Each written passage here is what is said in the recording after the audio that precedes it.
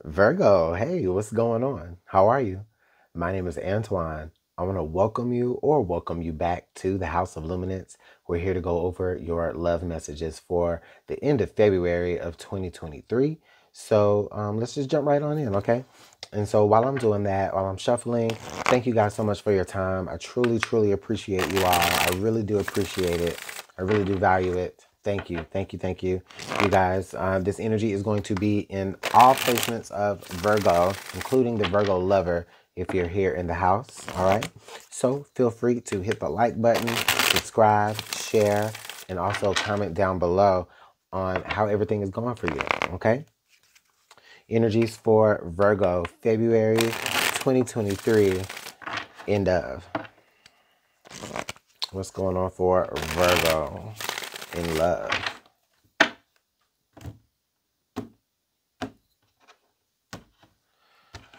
Okay, so Virgo, ooh, kisses coming right off in the central energy. We got kisses, smooch, smooch, kiss, kiss. All right, and then under the deck, we have loyalty. Okay, I like this energy together, kiss, kiss, and loyalty. Automatically, Virgo, there's I'm feeling the energy of well, I guess the word that is coming to my mind is comfortability, comfortability level. Okay. Um, there's an energy here that allows you to be actually very affectionate, Virgo, and very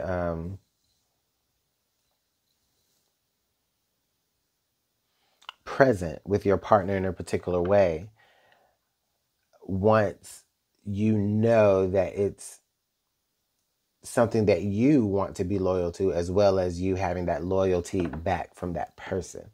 Okay. So I guess there is just a certain level of vulnerability that begins to open up within you when you know that somebody's got your back in the way that you got theirs. And so it just allows you to just be a little bit more playful and flirty and like kissy and stuff like that, and maybe not so rigid and perfectionist when it comes to certain things, Virgos, because you know Virgos, a lot of the times you guys are my perfectionists of the zodiac sign. I am Virgo strong in Mars and Venus, so I understand perfectionism a lot of the times, especially when it comes to love and the person that you're dealing with. There's standards, right, that you think that a person should live up to. And then there's just a certain level of care that you want. In this case, I see a certain level of care that you want in a person before you decide to open up and give that same vulnerability. And look, right under the deck before I even get to shuffling is the Knight of Cups. So there's a sense of openness here, Virgo, that I don't think that many of you have really expressed or felt before. But there's a sense of openness in wanting to share your your energies with someone in that way. And it's just interesting that maybe it's coming to you at a time where someone is saying, hey, Virgo has actually proved their loyalty to me. Let me express something back to Virgo. Let me give Virgo this, or, you know, or let me give Virgo a sign of, oh, okay, I've understood what you've done for me. And so this is, for that. It could be something happening in that way, Virgo, where you're doing it or they're doing it for you. But I love it. I love this energy.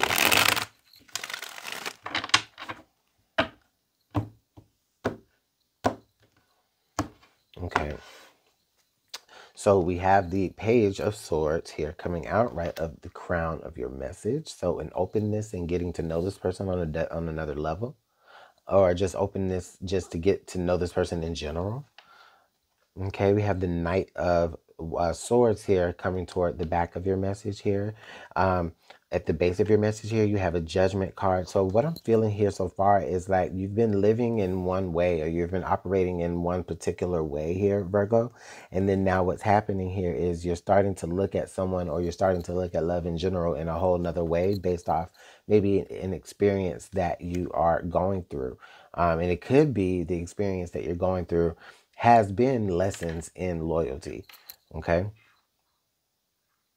And so now it's maybe making you take a look at yourself, whatever you're going through right now, maybe making you take a look at your situations, and you're saying, okay, no, who has been loyal to me now? And even still, that's who I'm going to give my affections to. That's who I'm going to dote on, whether it's romantic or platonic. You understand? You love on your friends too, when, you love your people. Okay. We have the eight of Pentacles coming out here, uh, you know, to bring your message forward in time. I feel like what's happening here for many of you, Virgo, is that, you're opening up in such a way, you're becoming less perfectionist in such a way when it comes to love, that it allows you to take that perfectionist energy, and you're actually putting it towards something constructive, okay, and useful for your growth and for your advancement, for your advancement just as an individual. Okay.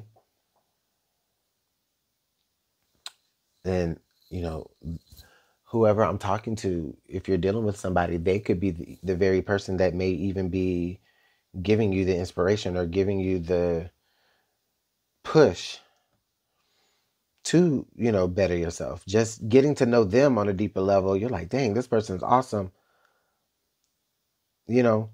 And so then it's like you kind of try to, like, you realize that, something like them is what you've been missing.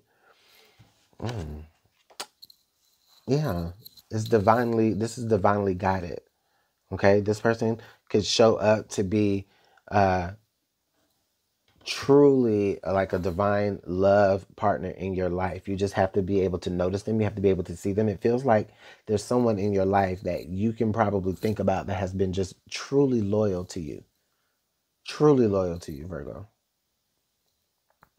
Okay. And it could be someone platonic. More, that's probably be the only person that I'm talking about, because I don't think anybody else would turn into a romantic situation other than a platonic one. But I do sense that there was some sort of either platonic situation where it's like you looked at this person and said, hey, you know what? Why have you been so loyal to me? Why have you been, so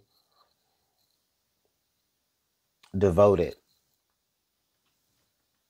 And you may find out is because, their emotions may run a little bit deeper. Remember, we did have that Knight of Cups show up earlier.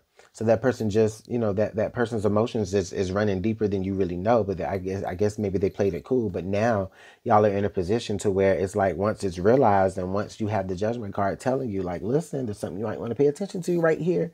It's like, oh, you know, and it's so beautiful. It's just so beautiful, that Lover's energy.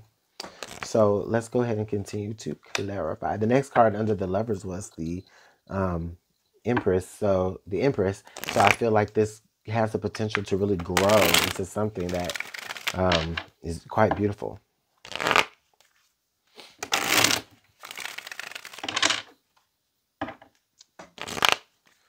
Very, very loyal partner, connected energy. I see public displays of affection also. Okay, we have the Seven of Cups for you, Virgo. We have the Queen of Swords. We have the Six of Wands here. And then rounding it out, we have the Four of Wands. Okay. And now under the deck, we have your energy. We have the Hermit. And the Hermit comes out as your energy. Yeah, Virgo, I definitely just feel like you're in a moment now where, you've done a lot of your own shadow work. You've done a lot of the dark night of the soul. You've done a lot of sitting with yourself. You may have done a lot of isolation. You found that inner self within you, and now you're ready to come out, and now you're ready to express that. Okay. But you're also looking for someone who's also willing to be loyal and committed to the situation. The thing is that I don't think that you're going to find this in anybody new, not in anybody that you haven't met already. You understand? This is not going to be in any new person. This is probably going to be in someone that you've either dealt with before in a situation, and maybe the situation broke up because, not because of loyalty, but maybe because of something else. There may be a chance of reconciliation there with a lot of honest communication. However, it doesn't necessarily have to be that. This could also be just a friendship that was platonic at first, or maybe just someone that you knew from the past in a platonic way that you're getting to know in a new light. Okay? And there's just a lot of success and a lot of happiness here. This person feels like home. It's maybe somebody from your hometown, or maybe somebody that just has a home type feel about them, or they remind you of your hometown if they're not from there. Okay?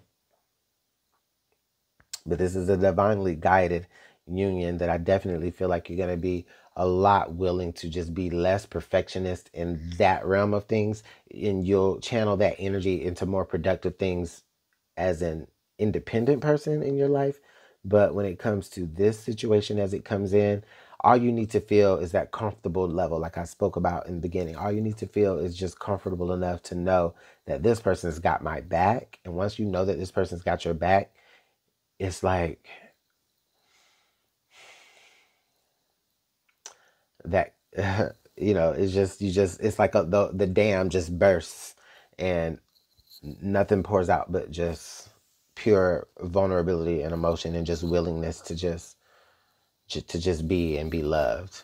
Okay. I don't know. uh, Let me know, Virgo, what's going on in the comment box below. But thank you so much again for your time. Feel free to hit that like button, share, and subscribe, and I'll see you all next month. Bye.